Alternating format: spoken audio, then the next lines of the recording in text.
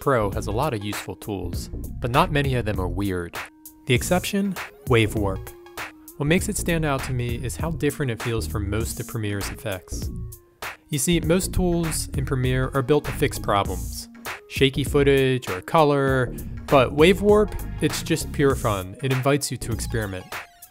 Whether I'm working on a music video, an experimental sequence, or just need a quick transition that feels fresh, this is one of the first effects I reach for.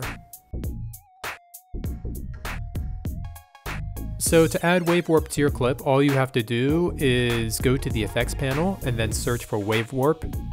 You should see it under the Distort folder. Drag it onto your clip. Here's what each setting does. The wave type, you can think of this as like the flavor of your distortion.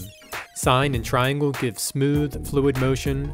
Square and sawtooth are more choppy or stuttered. And then there are others like circle, noise, or even smooth noise. Each one just behaves a little differently, and honestly, I think the best way to learn is just by trying them out. Wave height controls how tall the wave distortion is. Higher values will give you more extreme warping. Wave width adjusts the length or frequency of the wave, so lower widths equal tighter waves. Direction controls the angle of the wave. 90 degrees gives you vertical ripples, 0 degrees is horizontal. Wave speed sets how fast the waves animate across your footage.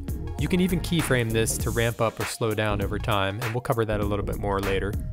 Pinning is useful if your clip is scaling or shifting. You can pin the edges to avoid distortion bleeding out of frame. I usually leave this off unless it's needed. The phase determines the starting point of the wave animation. It's really helpful if you're keyframing multiple clips and want to sync the distortion.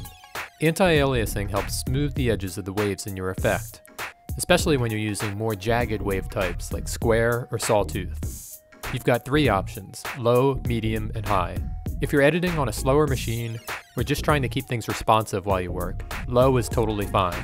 But before you export, you should probably bump it up to high. That'll give you the cleanest, most polished result in your final render. Wave Warp is especially powerful when you keyframe it. For example, you can start with no distortion or very minimal distortion, and then ramp it up and fade it out again, which is pretty dynamic. Here's one caveat though, at least to my knowledge, you can't toggle the effect on or off with a keyframe like you can with some other effects. But here's a simple workaround. If you set wave height to 0, the effect is essentially off. Then just move forward 1 frame, set a keyframe at your preferred height, and boom, you've got a clean on and off transition. Wave Warp is exactly the kind of effect I wish Premiere Pro had more of. Creative tools that aren't just functional, but inspire experimentation. I'd love to see Adobe go further in this direction. If you haven't used Wave Warp before, try it out. You can use it on a text layer, as a transition, or to give some B-roll a surreal twist. And if you've got your own favorite weird effects, drop them in the comments below. I'd love to check them out. Thanks for watching. If this helped or sparked an idea, give it a like, and I'll catch you in the next one.